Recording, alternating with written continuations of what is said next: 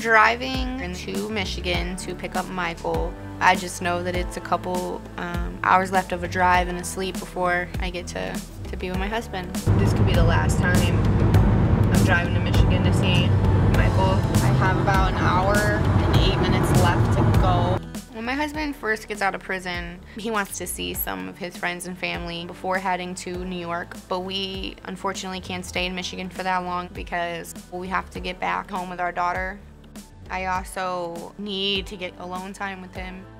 We waited 3 years for this day, and it's a lot of pressure, a lot of emotions, so that's why, you know, I just worry about how he's gonna handle it all.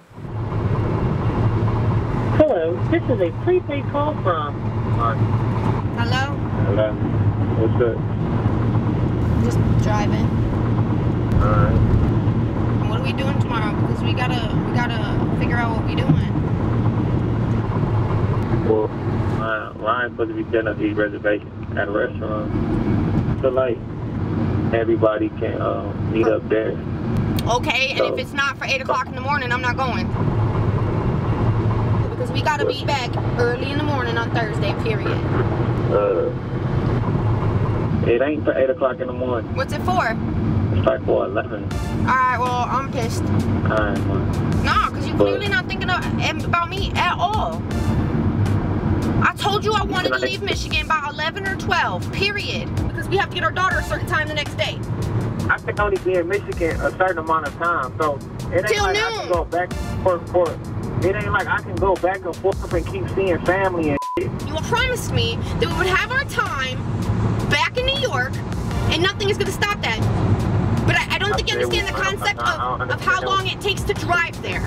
Oh my God. Yo, I had so much other plans. I just think that it's crazy that all this is happening and with everybody else, and everybody else has the understanding that we're meeting somewhere at this time, but yet your wife is the last person to know about it. Fair. I think we set up It's time. not fair that you're making me sound like I'm a selfish bitch. You have 1 minute remaining. I'll talk to you later. Bye. Bye. And you got a fucking car. I'm not even mad, I'm just hurt. You know, I had this romantic evening planned and he doesn't even care to leave in time to make it happen.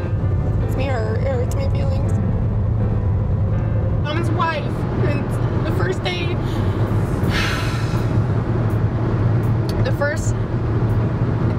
that I get to actually have my husband, and all these plans are getting changed and all the times are getting changed, and it's just not, I'm the last to know about it. It's just not fair. You weren't the only one that went through things these last 3 years. Maybe he doesn't know how much I love him.